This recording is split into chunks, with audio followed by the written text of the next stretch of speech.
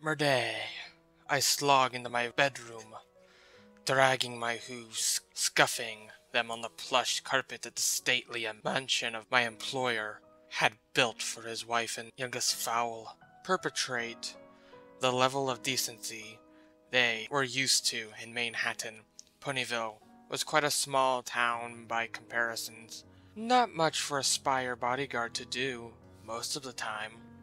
There have been a few instances in which I needed to stand by my charge and protect her or teleport her to the safety via the gift Mr. Golden Spoon bestowed upon me. Mr. and Mrs. Spoon were tough enough to handle themselves.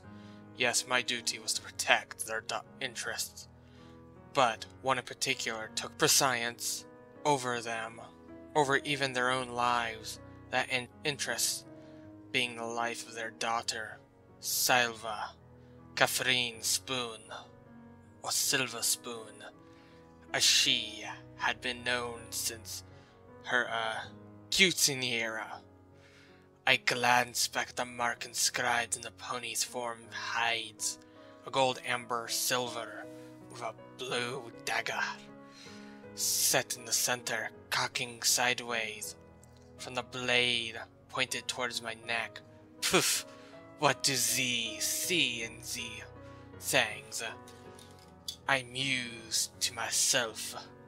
I closed the door with a kick of my rear hoof and let out a contented sigh.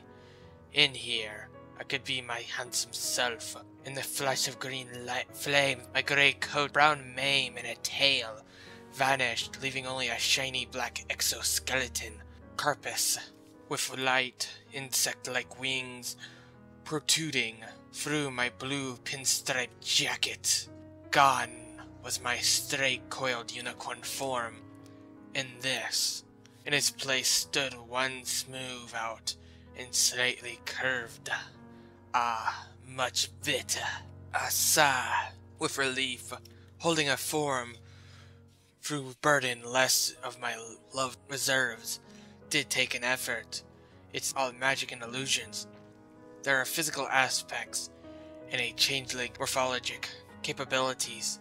My energy was low, but during our long trips I had fed off of Mrs. Golden Spoons several times in her private cabin on the airship.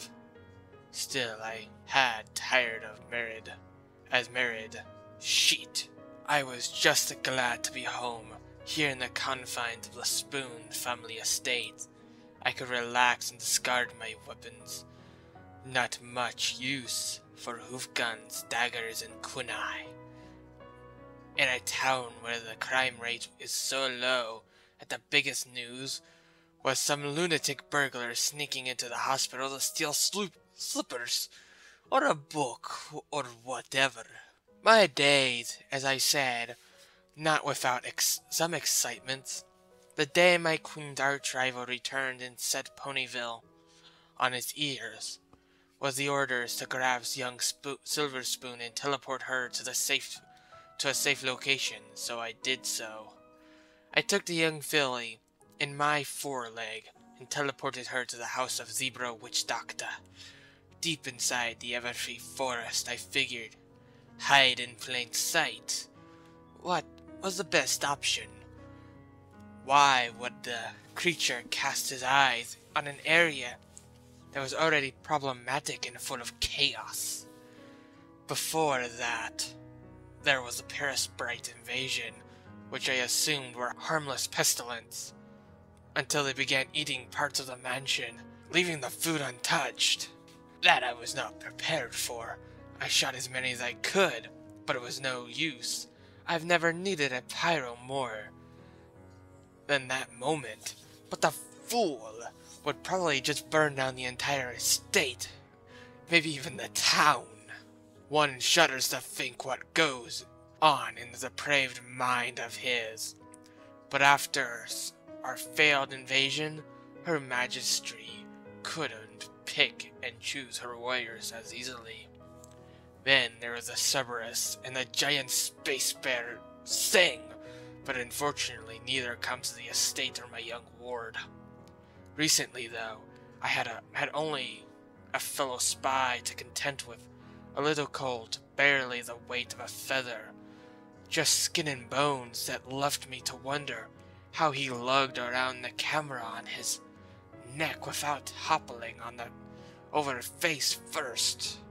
I told him in no uncertain terms that I saw anything printed about myself and my young mistress, or her family's business, in the school rags of theirs, then something bad might happen to him. After that, I extended a little professional courtesy and let him flit off on his way.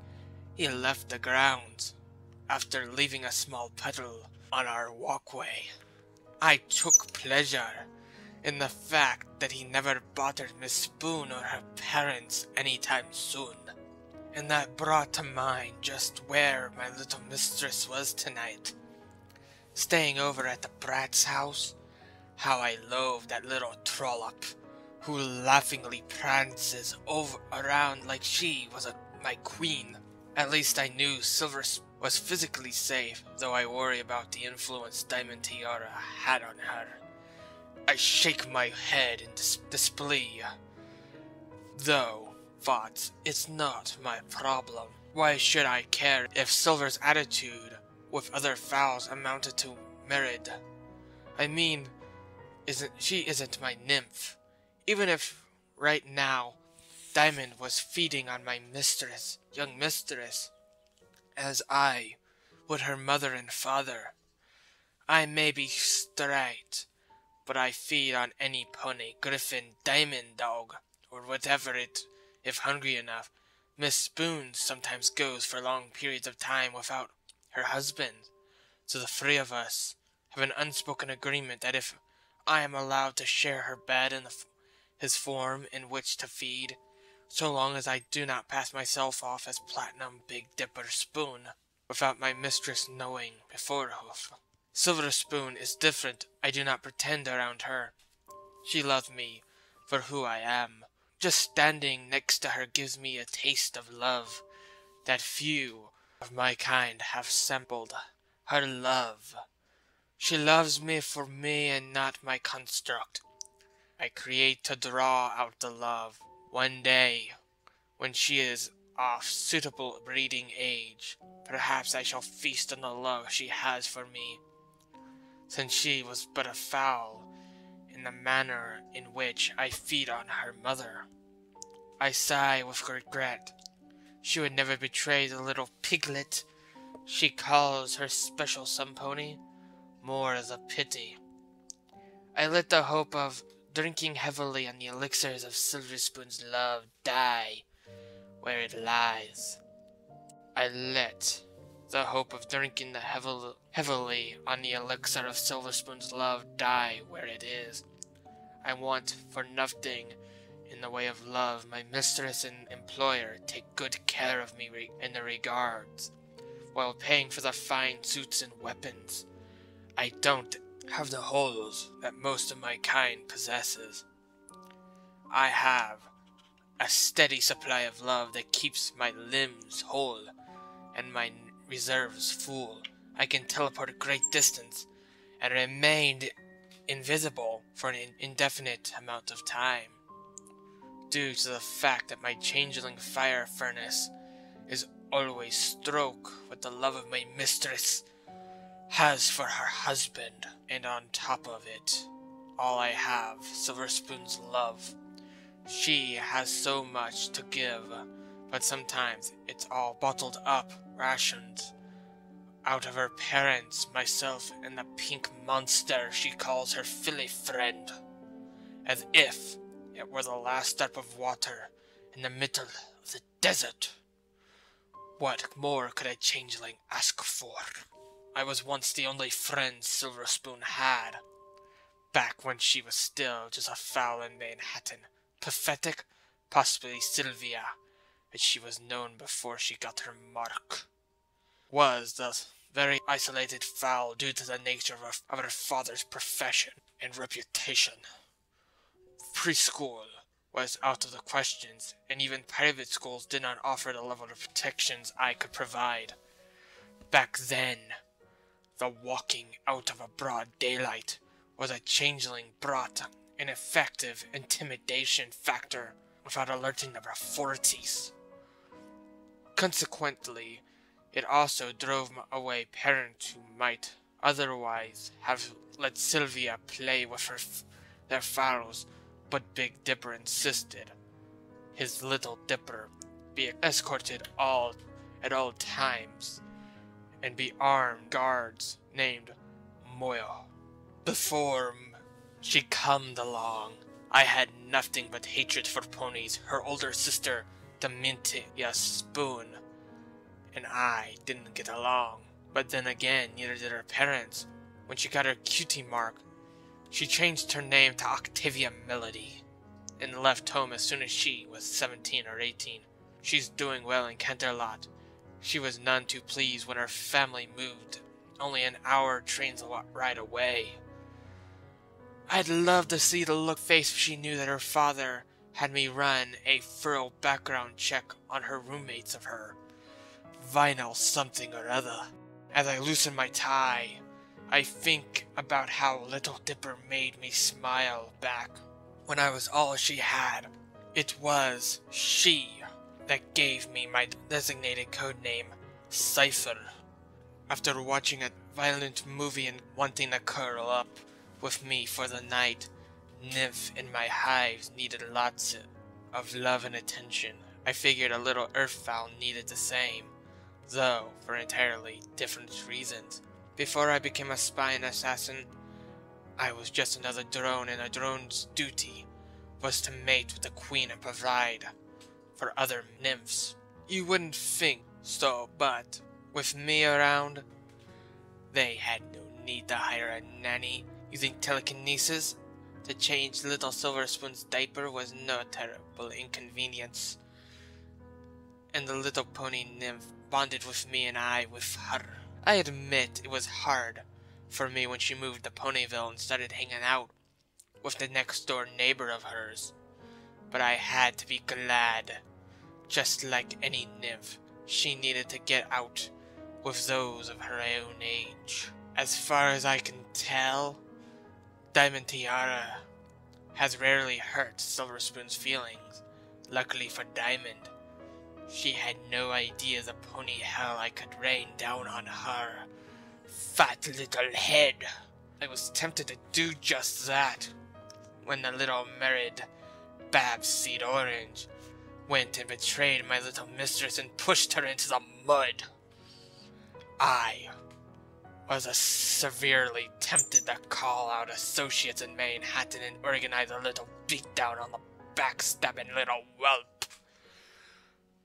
But I can't fight at all of Miss Spoon's battles for her. Besides, they seem to be keeping up a little pen pal correspondence since, and suddenly I remember of something important. I sit down at my desk and hold my wings back, drawing out a quill and scroll from the top drawers. I have put this off for too long. Dearest Queen Chrysalis, ruler of the southern hives, mother and provider of us all, forgive me for my regular report has been absent for a week or so at the least. Not that there's much to report on. Ever since our failed invasions, I've been bored out of my exoskeleton. I can't help but think, if you had only let me kill the Cadence in the first place, we might have been more successful. Forgive me once more. It seems so little happened in this Jerkwall water town that there's nothing better to do but reflect on the past, and I end up restating matters that have long since lost their all merit or relevance. I make no excuse for my absence, other than that of my current employers deciding to pack up and leave for Prance to handle some family business. Hopefully, you can appreciate what brings the mother to thousands. Being back there did have me reflect on the times the Spoon family sent me to train as a spy, where I got my charm and endearing accents that makes mares putty to my hooves. You'll be happy to know our business relationship with the Spoon family remains a well-kept secret from the Sun Tyrant and her dogs of war.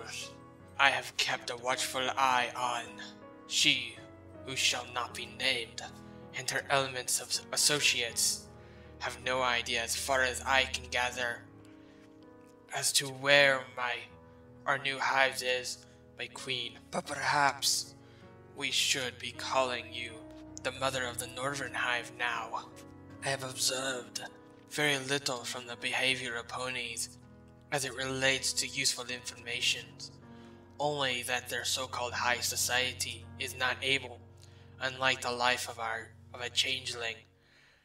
They put on masks and act in a manner contradicting to their nature. They smile and wave and sneer and hiss behind the backs of their peers, and they rut with whoever they like and pretend they are not animalistic as any other beasts of the field. They keep up their pretentious, not to gain love as we do, but to gain prestige, wealth, and status. None more than my little mistress, one of the sweetest, most love-filled fillies you have ever met, and yet I have witnessed her say the most awful things to her peers and laugh as she tears them down, and the most perplexing as to why I have not. I don't have one of those garish tattoos they call a cutie mark, and she never calls me a blank flank. As I have reported before, I believe hers to be a rare delicacy of love. She loves me for who I am and what I am. Why, she treats her fellow ponies like dirt and baffles. Must be her mob family mentality, established dominance. But then why let the daughter of a local retailer take the lead? I swear it doesn't matter how long I live among them. I will never understand these horses. As I said, there's not that much to speak of since the Gabby Gums incident. That wasn't big enough to fill 2 whole paragraphs in my last report.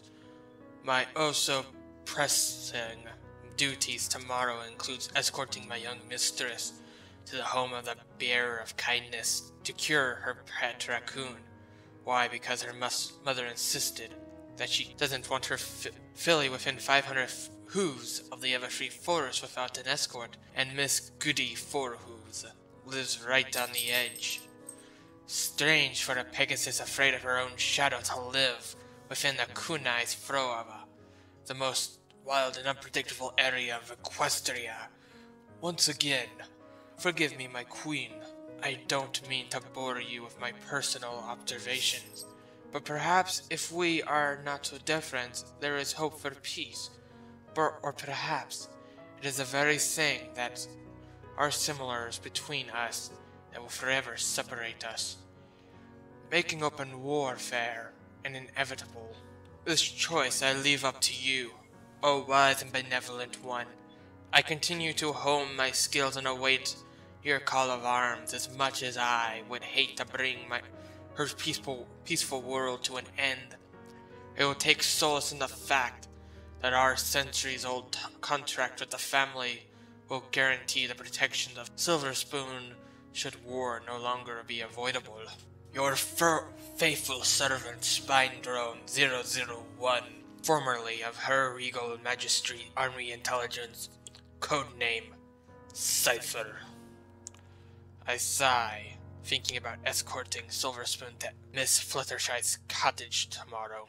I then roll up the scrolls in my hooves and concentrate. The paper is engulfed with a green flame of changeling fire and transforms into a white pair of sprites with green eyes.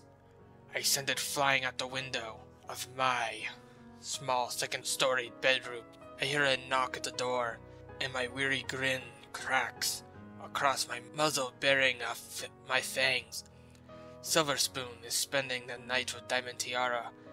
Mr. Platinum Spoon is back in Manehatten overseeing some delicate matters of the Empire. There is only one pony. It could be Antreza, Varo, Madame Spoon. My door opened, and in a step of tall grace, a snow-white unicorn with a pale pink mane and tail. She is nude, wearing only a lavender eye shadows, and matching her eyes. It is the first time I have seen her au natural. Since we left Ponyville for Prance, ponies have tended to dress more heavily. Good evening, Miss Golden Spoon.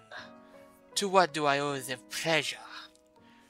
I give her a worried grin, as if I don't know what she needs. I can smell her desire from here. As she turns to shut the door, I cannot but refrain from staring at her flank. For too long, her golden spoon cutie mark is covered and flanked, no pun intended, by two lavender fleur-de-lis that, when all but the handles, is covered by magic of her photo shoots. Because free fleur-de-lis, you'd be surprised how they keep her from being recognized as the famous supermodel Fleur-de-lis. Good evening, Mr. Cypher. She smiles. I hope I am not intruding. I was feeling rather lonely. With my grandmother's passing. I can see where tears have stained her pure white cheeks. You were very close to Madame Lee, weren't you? She nods at the recollections of her departed grandmother. The concept of grandparents is very foreign to my kind. I state matter-of-factly, levitating a cigarette from my PDA case. Mind, I ask? No, not at all. 'Tis your room, is it not? One can barely discern her French accent. And she was born there, where I had only spent a few years in intense training. I levitate the lighter and draw in my breath, sighing as the miasma in my lungs. It's just that the little mister prefers I do not around her. She chuckles at that with her hoof, respectively, to her lips. A little pony is so afraid the smell will be caught in her coat and not get it out. We both have a good laugh at her daughter's expense. Then our eyes meet, and we both smile knowingly. Just give me a minute, get changed. No need. She practically halts me in mid-transformations before I could don the guise of her husband. Pardonnez-moi? I reply, slightly in shock. Just this once? Just this once. She approaches me and places her hoof, stroking my cheek. Let me love you for who you are. I chuckle and snort at that. It puts her off slightly and makes her wink her cute nose. Madame, vows cannot make a pony love somebody if they've heart and not willing to get along. But I appreciate the gesture, Moya Chiri. She is not determined by my revelations. Not everything has to be about love, you know. She explains with a coy and weary, seductive tone, as she uses telekinesis to untie my blue tie. Very well, milady. I reach into my magic pocket inside my suit and draw out my stock 357 Magnum with a pearl handle, holding it up to my hoof. She shivers and licks the length of the steel of the hoof gun. I feel it stirring in my loins. It's not often that a mare is able to seduce me. I silently place my revolver on the desktop. I then put out my butterfly knife and flicker it, skillfully causing her to once again quake with desire. I know she likes dangerous stallions. Makes me wonder why she went for the pompous Canterlot clown fancy pants in those few short months of her. She had a falling out with her husband. The knife goes on the table. The inside pocket of my suit is a bottomless pit, tailored by the local mayor, with a true talent for the art of weaving magic into threads. Over the course of several minutes, I pull out one weapon after another, getting an exciting shiver and moan from her. Every knife and gun is a new element of foreplay for her. It's no wonder she married a gangsta. The piles of weapons grow on the desks as, all the while, she is licking her lips, her arousal becoming more palatable. She is right, love is nothing to do with this. I draw, slowly, the external reward, the blade of cold, unforgivable steel shine in her lavender eyes. I could have sworn she just climaxed, but I'm not done yet. Oh, She moans as I bring out the big Pocona Arms Ambassador 50 Action Express. She shivers hard and her legs get weak as I hold it for a moment and place it with care on the top pile. I reach out with my magic and roll out the left sleeve of my pocket of my bare foreleg, revealing the sharp dresser, and detach the blade from my cuff, dropping it on the pile of knives, kunais, revolvers, and ammunitions. that it? She smiles coyly. I let out my left hoof, as if to say, one moment, before using my hoof to roll up my right sleeve, revealing a small enforcer, snub-nosed 357 Magnum revolver strapped to a holster on my right foreleg. I drew it out, and she grabbed it from me in an expert telekinesis. It's like disarming Germany. She said, with a dangerous glint in her eyes. I chuckle nervously. It takes a strong mare to frighten me and excite me. I even jumped back slightly when I heard the gun go off, effectively shooting out one of the lamps I had burning. There was a flash of white-hot light, some sparks, and the smell of ozone. As the room went dark, I could still make out her wicked smirk in the fading pink light of her own horn. She tosses the small hoof gun, still bathing in the aura of her magic, then tackles me like a wild beast of Tartarus. I had teased the lioness through the cage bars, and now that she was loose, was going to tear me apart. Ah, Maun, Amor,